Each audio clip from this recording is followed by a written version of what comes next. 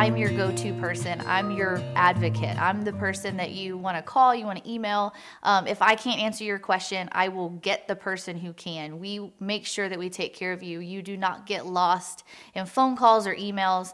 I always answer my emails and my voicemails within a couple of hours, certainly by the end of the day.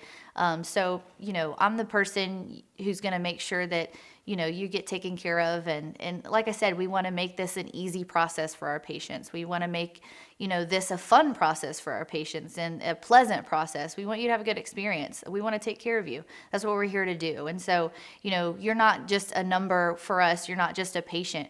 Most of our patients we know by name.